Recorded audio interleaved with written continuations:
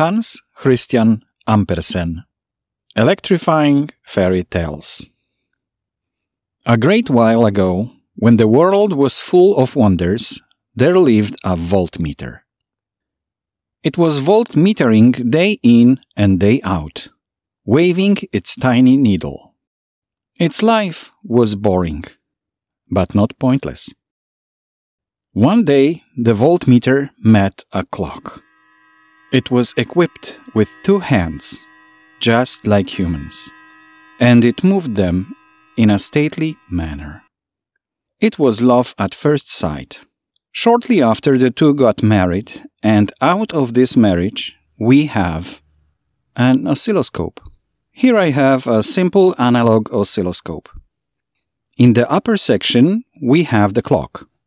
Well, kind of. And the lower section is the voltmeter. AC, DC. Proudly protruding male BNC connector. And as a bonus, we have here the second voltmeter. This is 2-channel oscilloscope. On the screen, we have a horizontal line representing the time. By adjusting this knob, we can adjust time intervals. The vertical line represents the voltage, the Cartesian plane of time and voltage coordinates. By turning this knob, we can set the voltage value per each square on the screen. Same thing on the second channel. I turn this thing on, and soon we have 2 horizontal lines on the screen. The channel selector is set to display both channels. I switch it to channel 1, and we have only one timeline. I set the switch to the ground position and move the line to the middle of the screen. Oops, doesn't work. No, I turn it to channel 2. Quick correction. The timeline is set in the center now.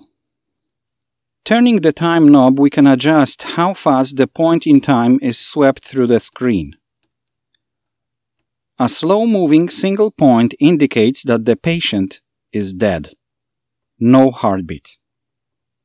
A hospital monitor is also a kind of oscilloscope. But this clock cannot tell you the time. It only divides voltage change in time into seconds intervals. To connect the oscilloscope to an electric circuit, we use special sondes. The oscilloscope is so sensitive that we must compensate capacitance introduced by the leads. The leads are shielded to keep interference from external signals away. I connect the sonde to channel 1. The selector switch to channel 1. Let's see what happens when we connect a regular battery.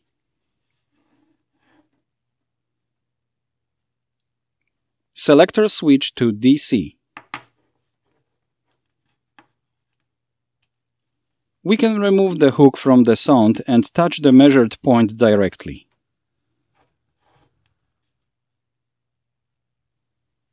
We lose the picture. I expect about 1.5 volts, so I set the voltage selector to 1 volt per division. It looks like this battery has less than 1 volt. The line doesn't even touch the first division line. Let's check it with a voltmeter. And sure enough, it is below 1 volt.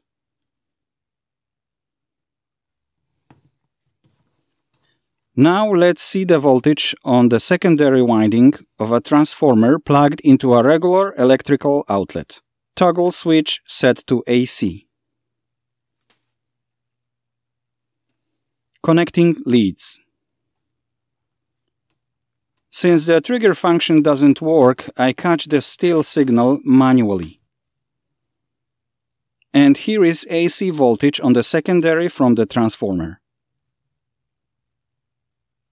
We have a diode's rectifier on this board. Let's see the voltage there. The switch is in DC position. So here it is.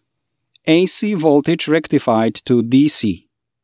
Even though we are on the plus side, the voltage drops to 0 and then rises again.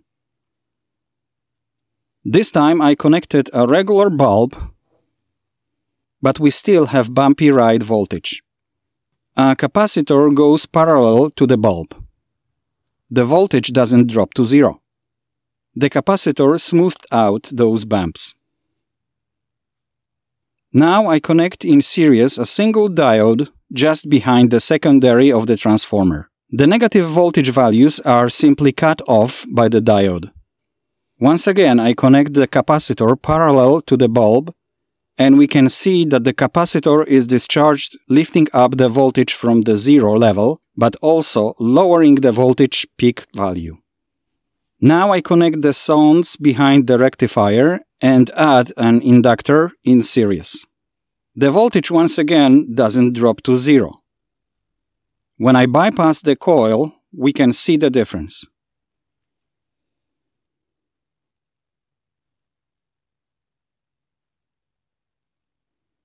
And now something I use to hypnotize my guests. 2 signal generators connected to different channels. The time knob is set into the XY position. This way I will feed one sinusoidal signal horizontally and the second sinusoidal vertically. The intersection of the 2 signals produces Lissajous patterns.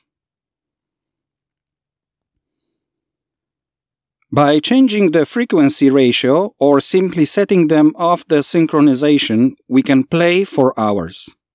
Those cheap generators are far from perfect. Therefore, my figures are kind of boxy.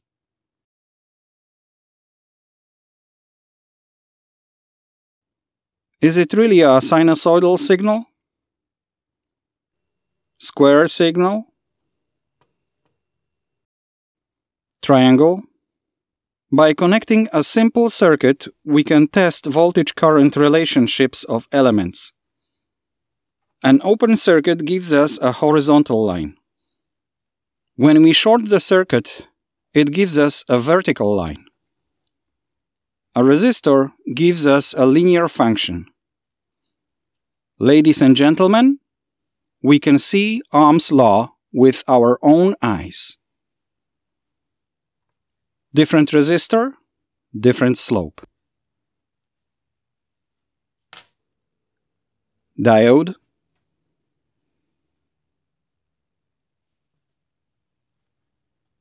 Capacitor.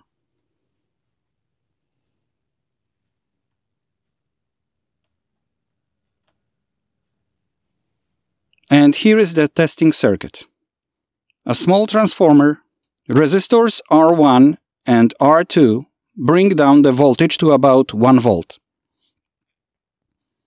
1 kilo ohm resistor limits the current to about 1 milliampere.